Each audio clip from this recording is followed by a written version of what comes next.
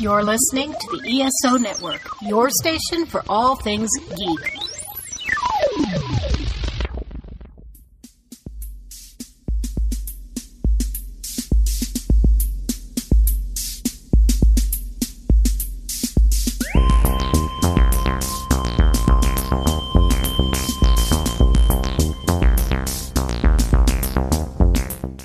Hello, and welcome again to the Monster Sci-Fi Show. I am your host, The Monster, and this is the first sci-fi news of 2022. It has been that long, and my apologies. But nonetheless, we shall have a discussion and a good time, hopefully, of my big three topics. I'll be talking about the Gentleminions. And what's next after that? Taron Egerton, maybe as Wolverine. And, as if that was not enough, we'll be talking about some Avatar news that also came up this week. But before we do that, let's do a couple of quick tidbits. Yesterday, I was planning to record this with Gene, and my apologies, but I was just not feeling up to it. News came that actor James Caan has passed away. And one of the things that I always do is that, yes, any death is always a bad way to kind of start off a podcast. But I also like to look at things that I've watched, an actor's history, and how they affect me, or in sci-fi news. And James Caan has done a couple of those. There was a movie called Rollerball that came out in 1975, which I've been wanting to watch again for a while, and unfortunately our library system, for some reason, doesn't have it, so I'm going to have to look into that. We have Alien Nation, which is one of my favorite movies that was adopted to an actual Fox series for one season, and I think 5 TV movies after that. It's a space version, or it's a sci-fi version of In the Heat of the Night. I really love that movie tremendously. It's one of my underrated sci-fi movies. So again, James Caan was great in that. Another one was, he was in Dick Tracy as well. And let's not forget Misery, Stephen King, in which he plays a writer that offs one of the characters that this woman loves and treats him poorly in a very horrible way by breaking his ankles. Oh my God. It is the most horrendous moments that I've ever seen. Like, I don't mind blood and guts, but seeing how the foot just react to a hammer going at it was just so damn painful. But yeah, Misery. And of course he lent his voice to Family Guy and Simpsons, so sorry to hear that he has passed. Oh, and there was another movie, which I have never seen, but I was looking at his resume, so to speak, on IMDb. There's a movie that came out in 1967, the year I was born, and it was called A Countdown. And basically, he plays an astronaut who is heading to the moon, which is 2 years prior to the moon. So it just seemed like, are they really getting excited about the idea of like the reality coming true? So they pretended like this is the man who's going to the moon. This is like what it takes to be like that, because the countdown has begun, and the title, The Countdown, has been played so many times in this trailer. It's like, ugh, it's god awful. I mean, I would love to watch it because it has Robert Duvall in it. So, the other thing too is that, you know, like anything else, he's been nonstop. So even though there's stuff that I've not watched, his next movie is in post-production. It's called Fast Charlie, and it stars Morena Baccarin, who is in Firefly, who was also in Gotham, and in Deadpool. We also have Pierce Bronson, and the director is Philip Noyce, who did Clear and Present Danger and Patriot Games. So I'm sure we'll get more news about whenever that gets released, but I definitely would be interested to watch that. So we also have some Loki news. So there was a Twitter post that had some pictures from the set, And one of the posters that was in the background has a picture of Kingo, the great Kingo, which, if you've been watching Miss Marvel, there's a thing in which they talk about Kingo. And I'm like, did no one else catch that reference? Because if you didn't, that's fine, because Kingo is from the Eternals. And Kingo became an actor after he fulfilled his destiny or whatever and just became an actor and pretended to be his own lineage. So his great-great-great-grandfather was an actor or whatever, and then keep pretending to be the exact same person that the next generation over and over again. So I'm like, oh, okay. So there is a poster there. And something called Phone Ranger, which is another poster, which I'm like, I don't know too much about that. But in any case, at least we're getting Loki too. Also this week, we also had the Clerks trailer, Clerks 3 trailer drop. So in essence, what Clerks 3 is all about is that Randall gets a heart attack, which is very similar to what Kevin Smith did in real life. Because he's working at a convenience store, he has the inspiration then to do something with his life, and that's to make a movie. So it becomes very meta, considering how Kevin Smith is talking about his own experiences in his own movie with his own character. So looking forward to it. There's a new Star Trek book called Phasers on Stun, how the making and the remaking of Star Wars changed the world.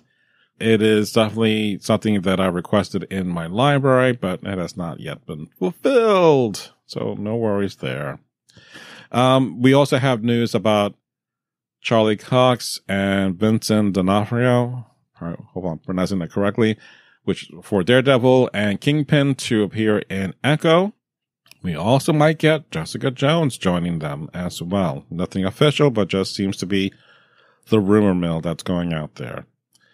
And what else we have out there? There is also news. And I'm like, I don't think I would want to do this, but so have you ever seen the Joel Schumacher movies, especially the last one, the Batman and Robin? If you love that costume and love the bat nipples, well, good news. You can get it for $40,000. It seems to be like there's an auction, heritage auction, on July 22nd and 23rd. The starting bid at $40,000. So, if you're interested, I don't know why, but yeah, I'm all up for memorabilia buying, but I can, I don't need to buy that. Although, Alicia Silverstone is Batgirl maybe, but I don't have $40,000. All right, let's just leave it at that. So, banana! Why? That's what they say, right? Banana. So, cinemas are starting to ban or have been banning groups in large masses who come well-dressed to watch the Minions, The Rise of Gru. And I get it. I get the worry. Now, these are the kids that grew up watching the Minion movies, grew up watching Despicable Me. They showed their love for this franchise. It is no different from when Star Wars, The Phantom Menace came out and everyone dressed for those movies in their favorite costumes. And they brought lightsabers. And even when the re-release of Star Wars back in the 90s for the special edition, people were bringing out the lightsabers and all that. I get it. And then they started to ban them because they got in the way of enjoyment. I get that too. So, if what these kids are doing is getting their other friends to join them and do this kind of like TikTok thing, fine. I'm all for it. Enjoy it. You deserve it. If, however, you ruin the movie for other people, not so cool. That's where it has to end. Unless this is going to be this generation's Rocky Horror Picture Show, I don't see this being necessary. I think the idea is cool. It helps, push the movie to become number one. Universal and the Minions Twitter handle approved this, so they got their blessing, and I don't see this being any harm.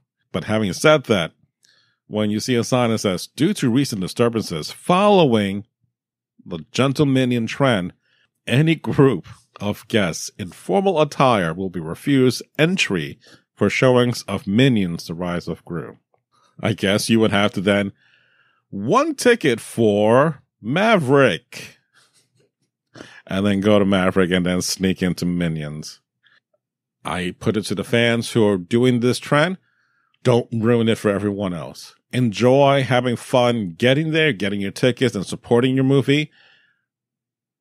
Go for it. Bully for you. But after that point, scale it down. We're not having that in the theaters. Considering how theaters are struggling, this should not be a thing. Don't make it a thing anymore. I mean, I want to see this being like the dressing up fancy, like Downton Abbey fans would have done. Then that would have been something of an argument there. Like, remember when we used to get dressed up to go to the cinema to watch a film about these little yellow guys? Not anymore. All right, so let's move on to Taron Egerton as Wolverine. The news of him has been out for years, and I think this is going back from 2019, so pre-COVID. He has been in talks with, I guess, Kevin Feige, and so it is legit because I looked at different sources. So fans want him to be it, and I'm not knocking Hugh Jackman, but it's like it's time for him to hang up his claws or retract his claws, so to speak. Like I mentioned in the Star Trek Strange New World, when I mentioned about Harrison Ford, there's a time to kind of let it go and give it to someone else, right? Hugh Jackman carried that character, good and bad. He did a fantastic job. And it's now time for someone else to do this. Now, if you're going to look at the physicality between the two, it is really a lot. Hugh Jackman is 6'2". Taron is only 5'9". Weight, it's only like about 10 pounds difference, more or less. But really, the height is what the issue is. Now, if we're going to go Marvel appropriate, Wolverine is not very tall. He's like about 5'3"-ish. And because of his adamantium skeletal structure, he's a very husky built guy.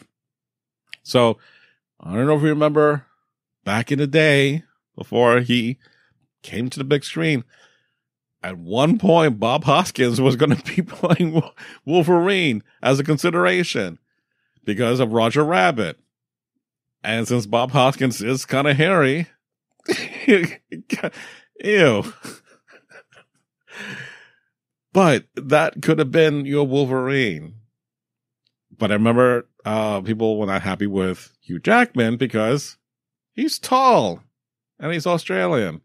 Which, oddly enough, if you're a Spider-Man and Amazing Friends fan, you remember this? We're very happy to have you back, even for a short visit. It's wonderful to see you again, Professor. Firestar, over here. Coming, Cyclops. This is our other new member, Wolverine. How you doing? Want a piece of fruit?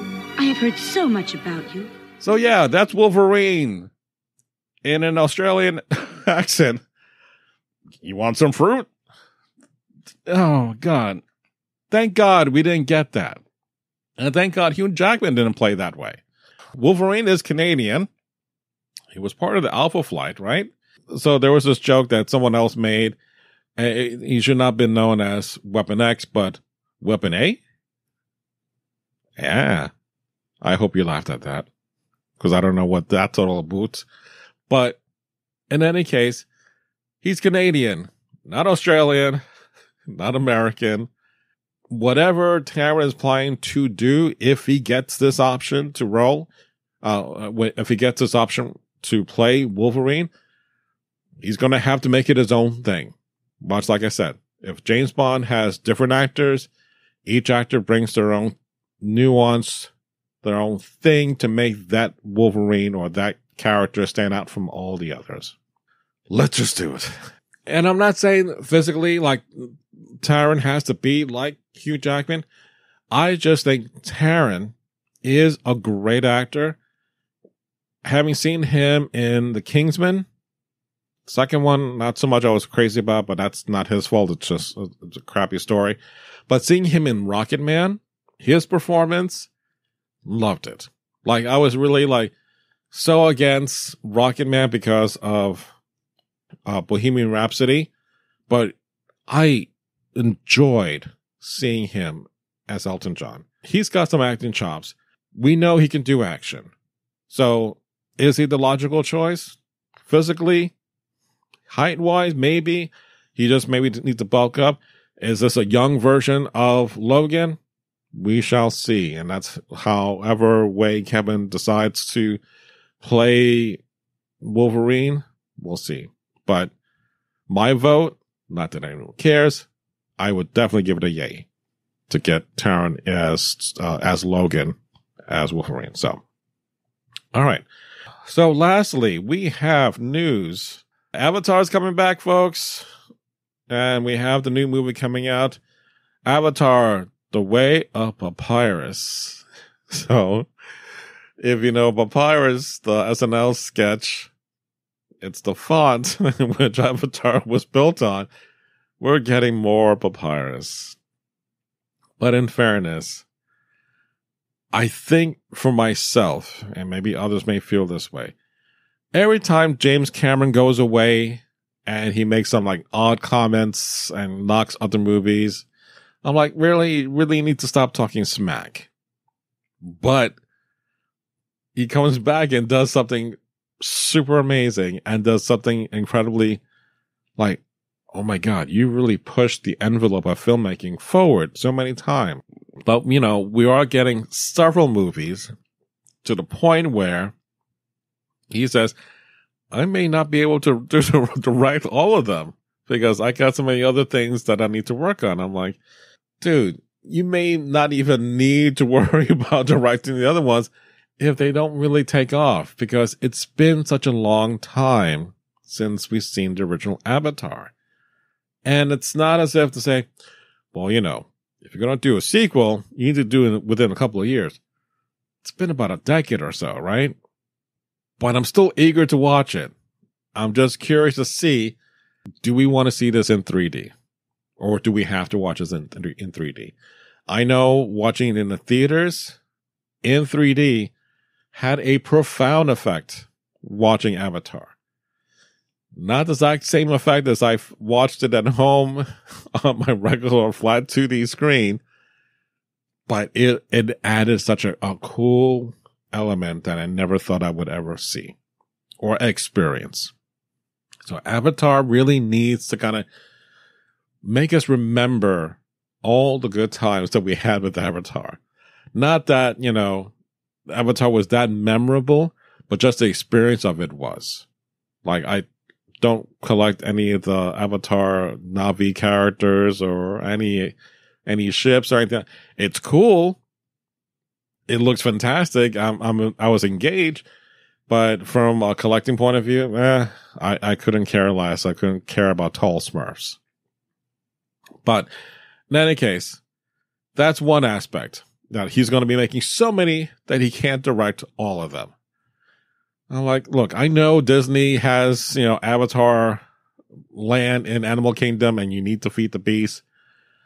You could have been good with a couple of movies and called it a day. Not so many that you can't do all of them. So we'll see. The other one that he made the other day is that, you know, these movies are long, so be prepared to take a pee break. Which, again, I've conditioned myself depending on how long the movie, like Batman, like the Infinity War, like Endgame, when we're running 2 hours and 30 minutes plus, I'm prepared. Don't drink anything. Don't have popcorn that makes you thirsty to drink something. It gets really hard to kind of hold your bladder, but there are times in which you need to go. And there are times in which you miss something that is like, it's nothing. And then you rewatch it again. I'm like, that was a very big moment. I just went to go take a pee and I freaking missed it. And I can't go back and rewatch it. Or stay in the theater, rewatch the opening scene and wait until that moment comes and then leave. Because you can't do that anymore. I used to. With that being said, yeah, I get that. But on the same token, I remember back in the day when movies weren't that long, but still long enough that there would be a moment of intermission in which you can get up and go take a break and go pee and come back and the movie will pick up. And I think the last time that happened was Close Encounters of the Third Kind. And that's not a very long movie either. So again, that's a very long time ago in a galaxy far, far away. I'm just saying, I don't want to have to use that stupid P movie app because I didn't want to miss anything. I did that with Doctor Strange and I missed the opening moments of him meeting the Illuminati. And I had to wait until 45 plus days to see it streaming on Disney Plus. And I'm like, I got angry because I was coming back. I'm like, God damn it. And you could just see the shadow of me just clenching my fist and cursing. Like, you can't see me cursing at night, but you know what I mean. I was angry. I'm just saying, if you're going to make a long ass movie, fine. But let's not be so critical, like, don't worry about it. You can go ahead and pee anywhere you want. I'm like, no. If you're going to watch this movie, I'll watch it. But if I'm not going to be engaged, and I'm going to freaking pee whenever I want now because I don't care about this movie, then you've lost me. So if you got me, I am willing to suck it up. Bladder and other things in my body for the long haul. Even for the post-credits scenes. Because again, Marvel has taught us, stay for everything. And I've done that. At great cost to my bodily functions. So I'm just saying, there is only so many times I can do this. And if your movie sucks, like it did for the Eternals, and I waited all that time for everything, and I'm like, even the post-credit moments sucked, I'll be really freaking angry. I'll just leave it at that. In any case, I'm looking forward to Avatar. Maybe down the road we'll do an Avatar rewatch, or we'll talk about it before and after with the new movie. But again, as I talked about with the idea about having a movie pass, I'll still watch this. I'll still review this, but it's not going to happen at the same time that it comes being released. Like Thor, Love and Thunder just dropped on the day that I'm doing this recording. I am not going to review it until it becomes available for streaming. So we got plenty of time to get back in there. And it'll give me time to read Gore, the God Butcher, as well as Jane Foster's storyline in the comics, which, in fairness, I know that's not what they're going to be exactly like, but I want to know a little bit more of the history of, or the inspiration that they got that idea from. And the same thing with Avatar. I want to really go into this review and have as much information going in and have my opinions form after I watched it a couple of times. So, all right. So not a very long podcast. So this is the third one for this week. I'm trying to be as consistent as possible. So please forgive me if it's not always on time, but it will happen at least from this point on. So again, it's coming. More stuff is coming. So next week we'll have episode 2 for Star Trek Strange New Worlds.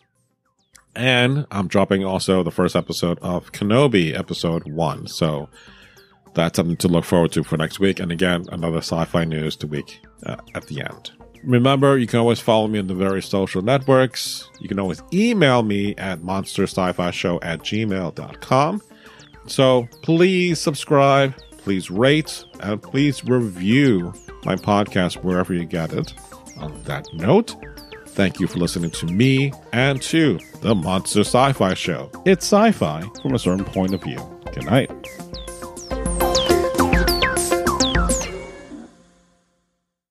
Helm, report. Sir, there's Klingons on the starboard bow. Starboard bow? Starboard bow! What are they doing there? They seem to be waiting for the new episode of Earth Station Trek. Science, what do we know about this Earth Station Trek? It's a podcast that treks through the history of Star Trek, from the early days on NBC to the future on Paramount Plus and everywhere in between. Navigation, how would one find such a podcast? By setting coordinates for earthstationtrek.com or by doing a sensor sweep of Spotify, iTunes, or any other quadrant where fine podcasts are available. Captain, what are we going to do about the Klingons? We come in peace, Commander. Weapon station, shoot to kill. Shoot to kill! Shoot to kill! This has been a broadcast of the ESO Network. Be part of the crew and help support our shows by donating to our ESO Patreon or by shopping at the TeePublic store, which can all be found at www.esonetwork.com. The ESO Network, your station for all things geek.